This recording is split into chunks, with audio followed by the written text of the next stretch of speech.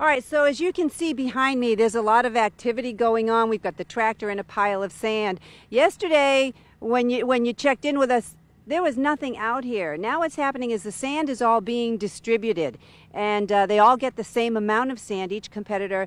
We're waiting for the 10 competitors to come in. They'll be here Monday. They'll all be working on the sponsor sculpture on Tuesday. Wednesday, they start their pound up, and that's really a cool process to see. If you can get down here on Wednesday to see how they do it. How do you get sand to stand? You can see that on Wednesday. And then Thursday, all the vendors come in.